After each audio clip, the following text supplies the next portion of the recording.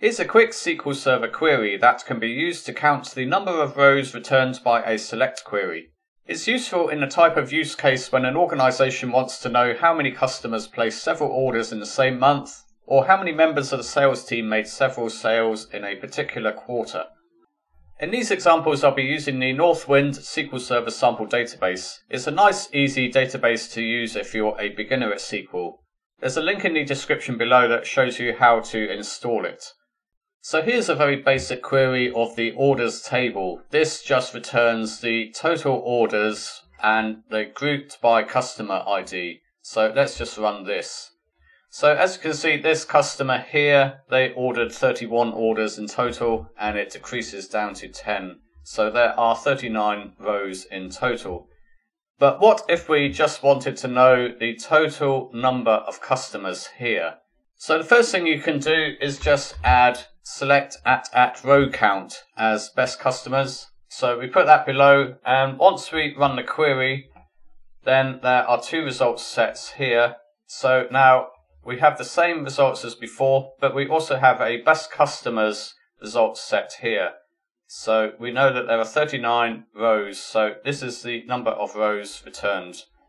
So this does work, but it's not really ideal because we return the original data and the other data in two results sets. So what if we could do this in a single query? So the alternative method to do this is to put the original select query inside a subquery. So you'll notice that this is the original query, although I had to remove the order by clause. And then we put that into brackets here. And then we do select count star of the inner query. So let's just run this.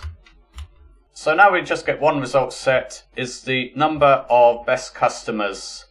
If you wanted to change this query, then you can just change the inner query to put a having and change this. You could also put dates if you wanted to do a specific month or something. So one really important thing about this query is that you always have to use a table alias here. Many people forget to put that, so you'll get an error, incorrect syntax near the bracket. So that will happen. If that happens, then you have to put a table alias here.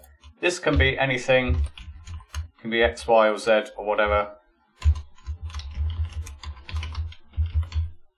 The other thing that people do wrong is sometimes they don't put a table alias on one of the internal columns. So as you can see, if I get rid of this, then it will complain that there is no column name here. So you always have to have column names in the internal query here. I hope you found that useful. I've actually been using SQL Server for 25 years now, but actually this is the first time I've had to do this type of query.